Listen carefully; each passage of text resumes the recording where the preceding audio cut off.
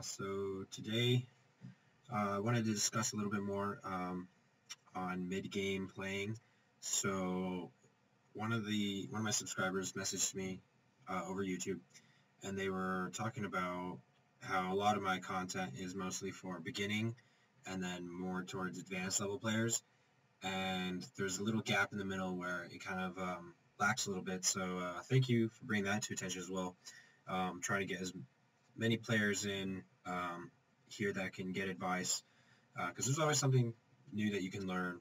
So hopefully that I can, help you guys out. And now where he's at, I would say he's more beginning level, but there is definitely a gap that I saw, and I definitely passed it over just by summoning a ton of monsters. But a lot of free-to-play players can't really get past that gap, especially once you start getting around, I'd say, to Lane Forest, maybe even towards Tamor Desert. If you don't get any good monsters or get any crystals for premium packs and you can't get any good monsters, it's really hard to progress. So what I'm going to do is I'm going to go over a few farmable monsters and what you can do each day to try to kind of help yourself get out of that little ditch, because you start out in the beginning of the game pretty well off, and you do those first few scenario and they're pretty easy, but then it kind of dips a little bit until you can get better monsters, and then it goes back up and it gets easier.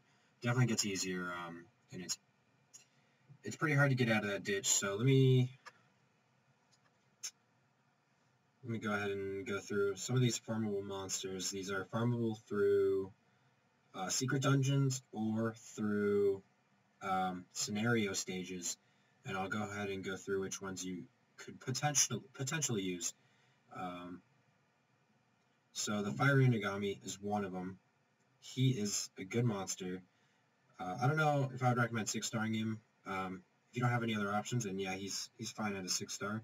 He can do some damage, but he can be squishy. If you look at that base HP, he's an attack-based monster. His HP is going to be a little bit lower, of course. But overall, he's a really good farmer, and I use him in secret dungeons sometimes. So I've got better options now, so I don't use him as much, but I used him when I was kind of just starting out.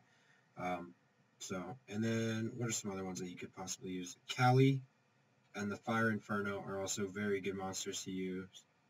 So we'll go through and we'll see. Actually, we'll just go through and we'll look at the farmable monsters. So if you do manage to get a Water Inugami, he is a good alternative for a speed leader. So he increases attack speed of allied monsters with water attribute by 23%. So that's an alternative if you don't have a speed leader for at least water monsters. The Fire Golem can be good, but you need good runes, so I wouldn't worry about him for now. Some of these monsters, if you do manage to get them, like Wind Elemental is actually pretty good.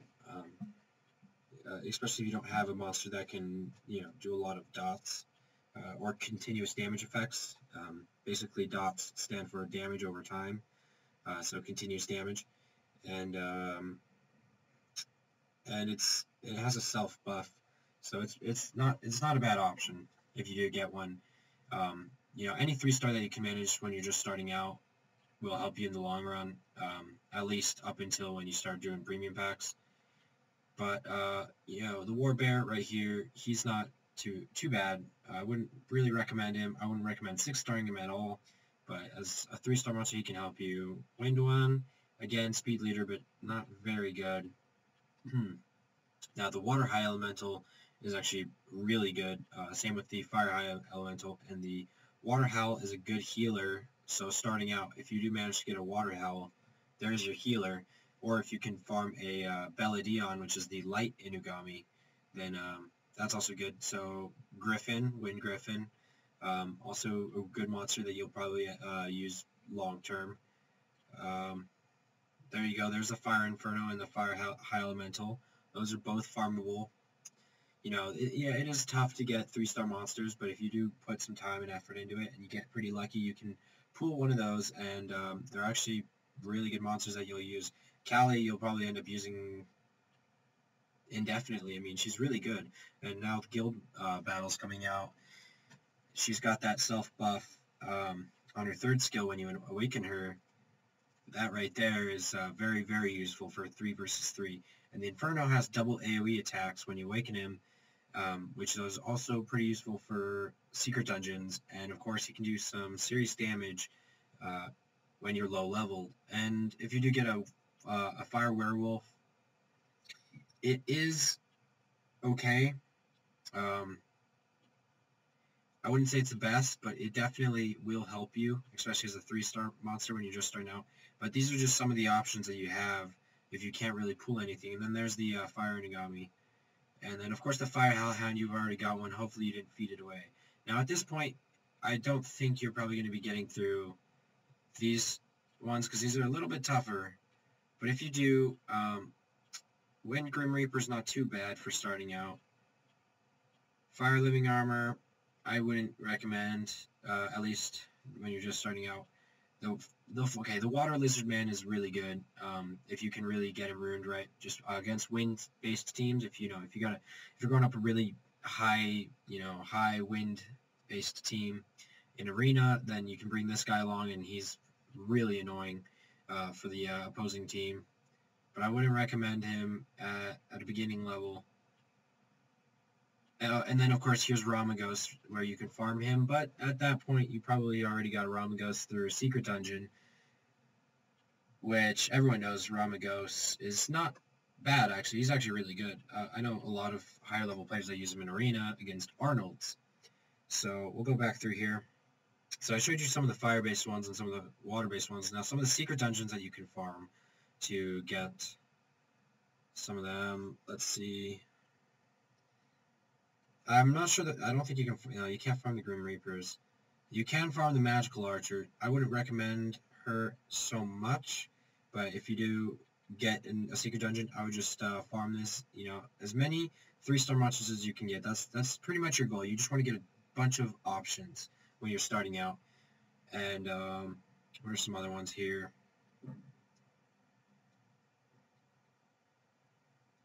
Some of these other ones aren't very good. But, a 3-star is a 3-star, but I'm looking more for ones that you might use longer term, maybe getting yourself into mid-game when you're making 4-star and 5-star monsters.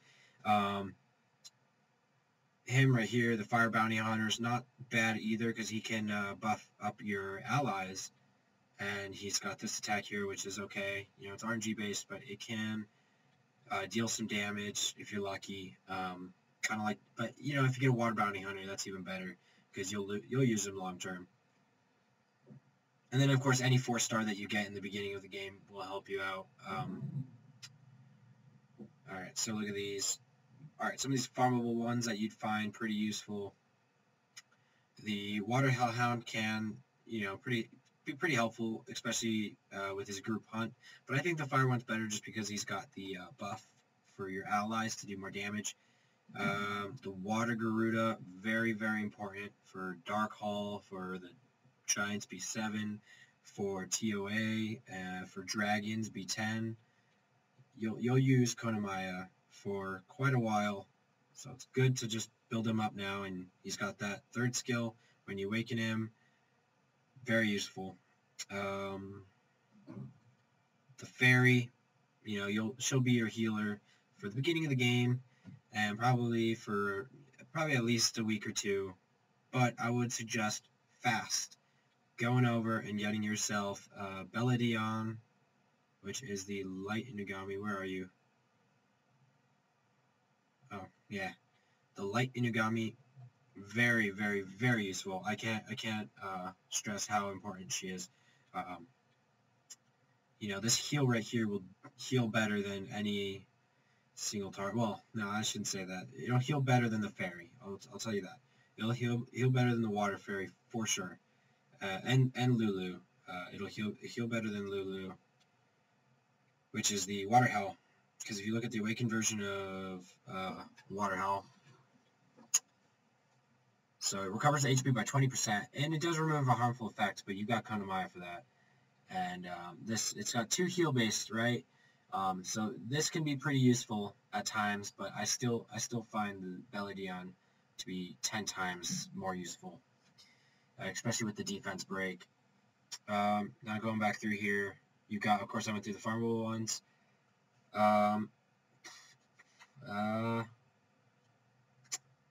Now, Amazon and the Magical Archer are both farmable as well.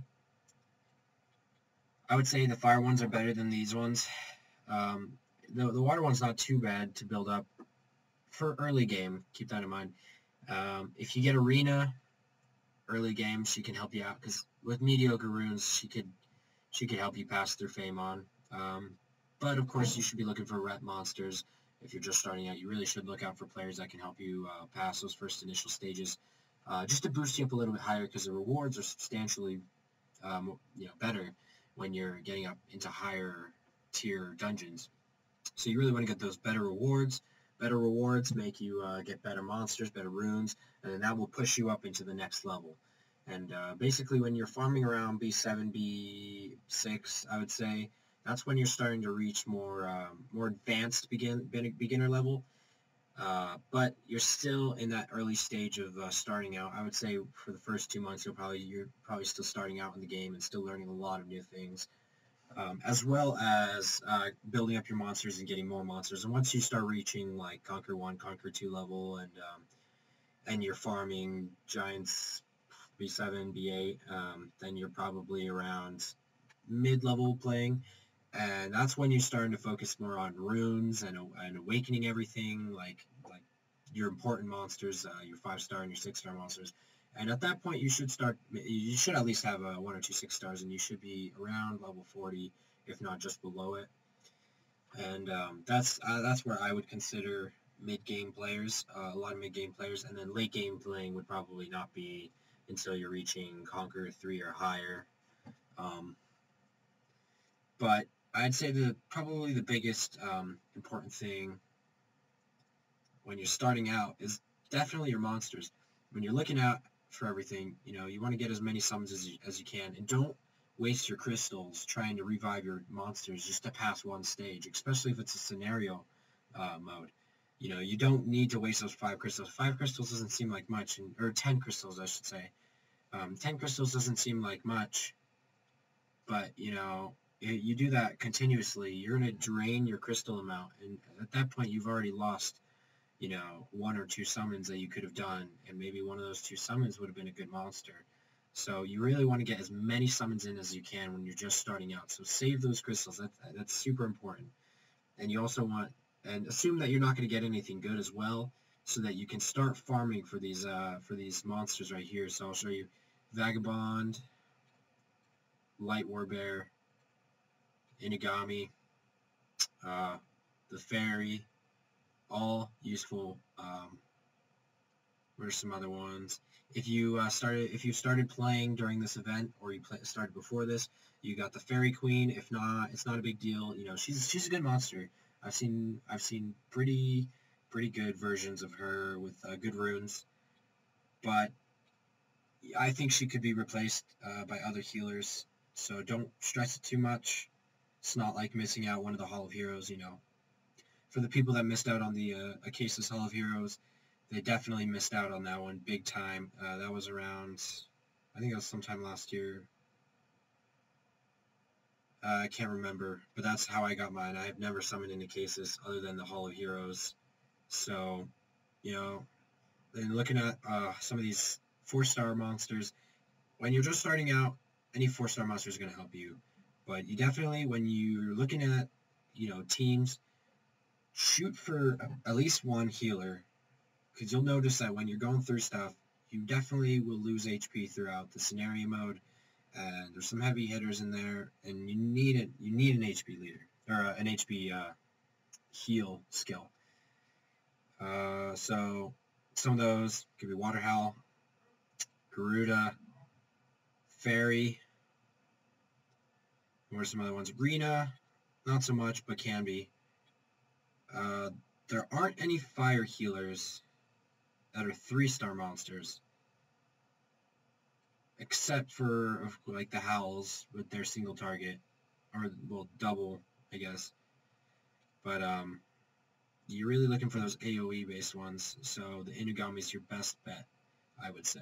And of course, you're given the Light Garuda, and when you awaken him, you do get a heal which is also a revive, but it is fairly good.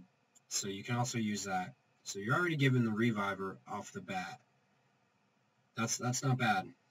You know, they were generous with that because revivers can be extremely helpful when you're trying to get through tough stages that have really tough hitting single target. And you're definitely going to need sometimes a healer. So definitely look at the water attributes for healing. Fire can be better at damage dealing generally when you're just starting out. And then wind, they generally don't have that many good 3-star monsters besides Ramagos. I would say Ramagos is a very good option to build. Not hard to make him hit hard. The Wind Yeti is actually a fairly decent healer, especially when you're doing TOA. I would suggest building one of these for the early stages of TOA when you're just starting out because his heal will be pretty massive, at least for you lower level players, just because it's based on the surviving amount of allies that you have. So, you know, so you're running 5 monsters in TOA, you know, that's 5 times the percentage heal amount that he's going to be doing, which is pretty big, you know, so he's good. But things that he wouldn't be useful for would be more like arena and guild battles where there's less monsters. So he's definitely a dungeons and trial ascension based healer, but again, he can be useful. And then Shannon, she's a very, very decent team monster because she can slow down the enemies and then buff your own. What are some other ones? Looking at here. So some of the ones that you should farm are the Wind Pixie, the Wind Yeti, and the Wind Warbear. What are some other ones? Wind Griffin, definitely. I think you can farm Wind Inferno, but he's not very hard hitting, but he is fusion, so if you do get one of him, might as well just use him for the time being, because you're going to end up using him in fusion eventually.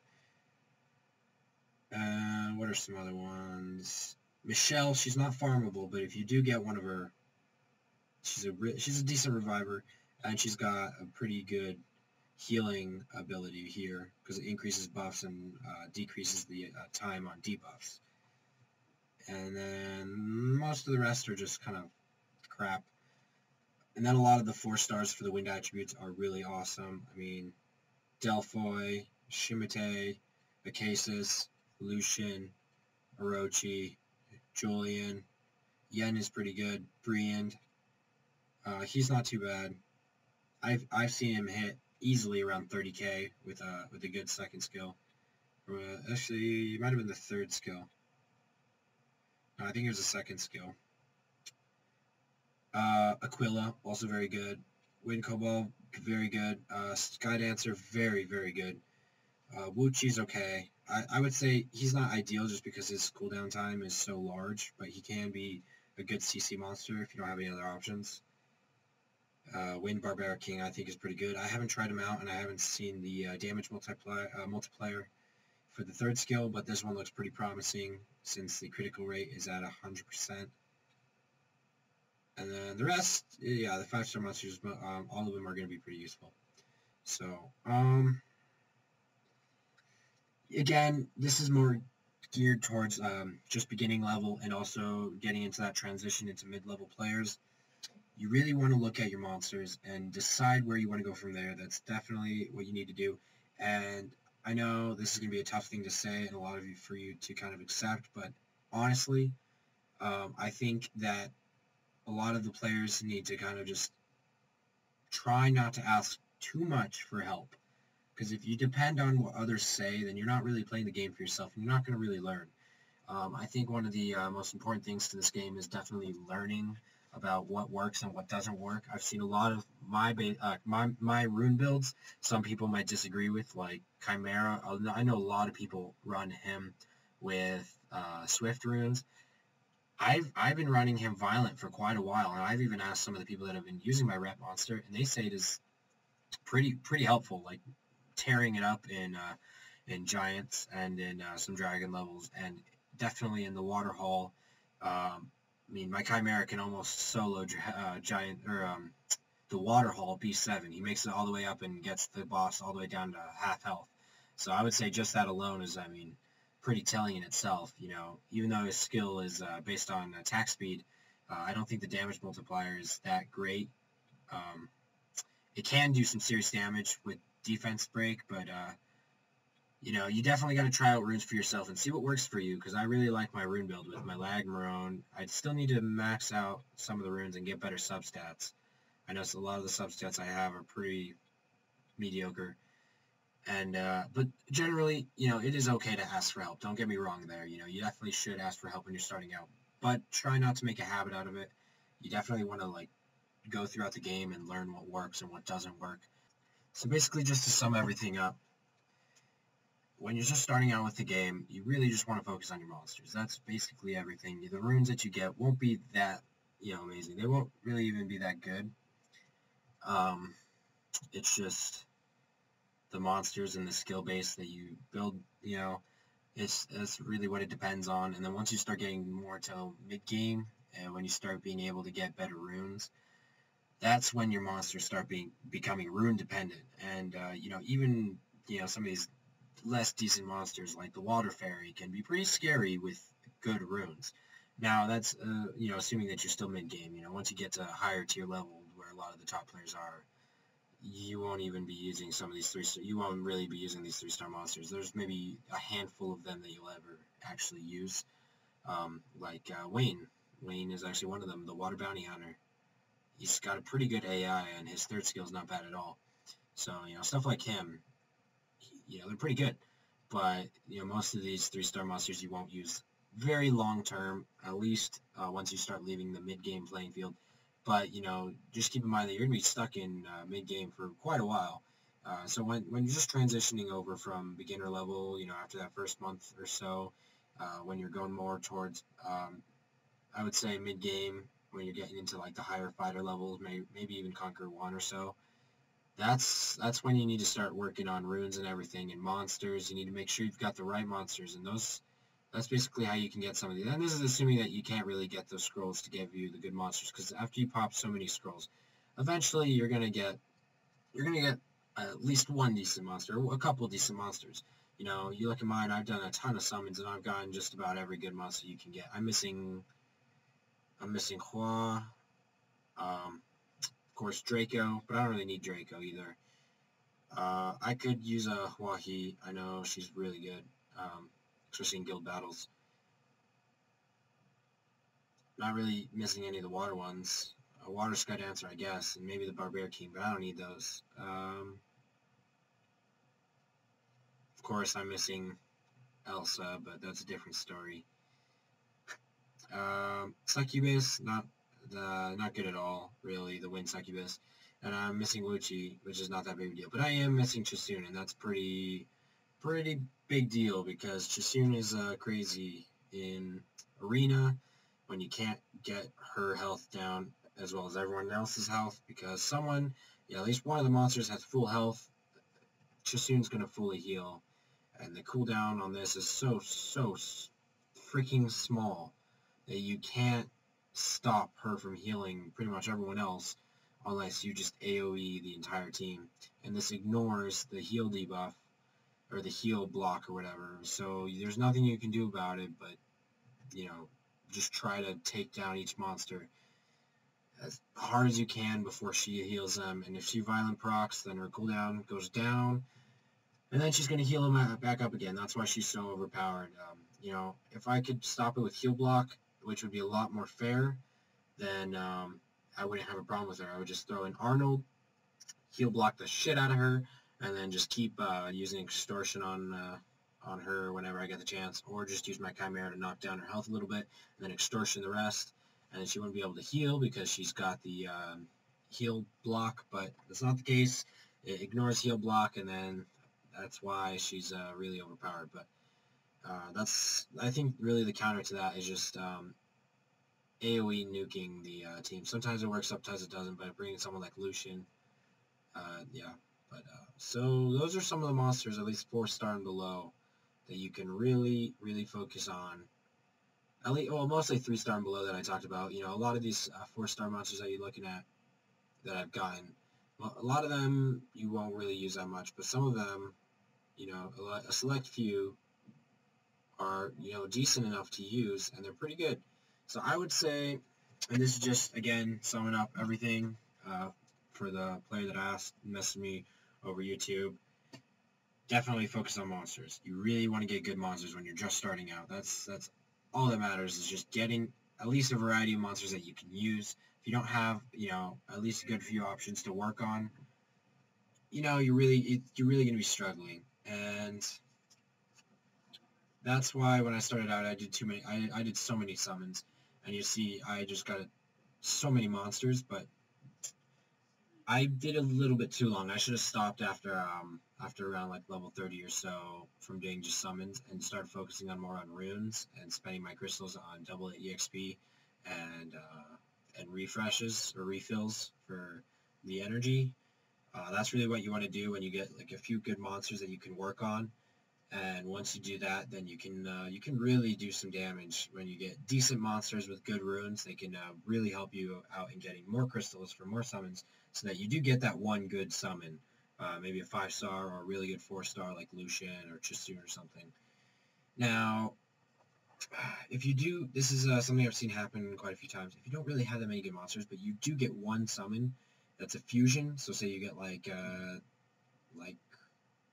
Wind Ninja, or I'm sorry, the Water Ninja, or like say you get Beretta or something. Now Beretta's awesome, but he is fusion. I don't know if I would really say I wouldn't say he's bad enough to fuse for Katarina. Katarina's not that good. She can be deadly with good runes, but she's really not that useful. Maybe in guild battles a little bit, but I would definitely say if you get, we'll look more towards these. So the Water Ninja, say you get the Water Ninja, or the Wind Nine-Tailed Fox, or any of the fusible 4-star monsters, I would say build them up. They're halfway decent. I'd say the only one that you really don't need to build up is probably the what's it called again? What is it called again? Undyne. Yeah, that's what it was. The Water Undyne. I would say not that special at all. But any of the other ones, like I'd say like Fire Succubus, Wind Vampire, Wind Nine-Tailed Fox, any of those, you really could build up. Don't take them past 5-star, because then you can't fuse them away and you're stuck with some mediocre monster. The only exception I would say would really be Beretta, because Beretta is a damn good monster, and I would say he's not really fuse worthy to just throw away for Katarina, unless you have plans on making another one of him, or have summoned another one. I fused one and summoned the other, luckily. So I went ahead and did the Katarina fusion, but he's pretty awesome, I'm not gonna lie, for TOA. So hopefully that gives the viewer that sent me the message, hopefully that gives you a little bit of a picture. And for everyone else that's watching, if you're really in that ditch where you're really struggling on getting better monsters, it takes time, I'll tell you that. Start looking at those farmable monsters. I've seen some people wreck Arena, at least mid-level players, with some of the farmable monsters. So that's really what you should do. Look towards the farmable monsters. And then once you start getting good summons, or you can afford, to buy other packs, then you can start venturing off and experimenting with different monsters that aren't fusible, and that's where your teams start becoming different from everyone else's. But a lot of farmable monsters are used in dungeon teams, so that's really something everyone needs to realize, is that just because you can buy a bunch of packs and get a bunch of good summons doesn't mean you can venture off from not fusing any of the monsters. Bella is probably one of the best healers I've used. Ariel is probably an exception, and Chisun is an exception. But other than that, I would say Bella is probably close to one of the better healers in the game. So, and that's a farmable monster too. So definitely look towards that. Look towards the secret dungeons and towards scenario modes. And I know scenario modes take a lot longer to get the monsters. So hopefully you guys learned something from that, and that you managed to get some good information, and you won't be in that ditch for the beginner level players, kind of mid-level. Hopefully you won't be there for too long. I know a lot of players kind of hit that dip and don't know what to do. That's, Ramagos is a good damage dealer too. He's not really hard to rune and get up. Just use him full energy when you're just starting out. You can't really get vampire runes. So just do full energy, get his HP up, and he can be a pretty good hitter for some of you, especially in arena. So on that note, guys, I'll leave you guys to it, and I'll see you guys tomorrow with hopefully some summons this week. I'd love to do some summons. I got a lot of people requesting. Just going to get some information through and some stuff straightened out, and then we'll do some more summons. And I'm going to be trying to do more informational videos as well. And if you guys were with me on the Saturday Twitch session, I did quite a lot of account reviews, and I did a few on Sunday. And we also did the giveaway, and we got all the names. I'll be sending out, or I'll be posting the video about the giveaway winners sometime during this week. I've got them written down on a paper, but I need to get that paper from my house because I went back to my house and did them there. And also, if you're on the Twitch stream, you should have heard me say that some of the Twitch streams I won't be posting up on YouTube for a while. If you saw the question video as well, there was an incident with one of my friends.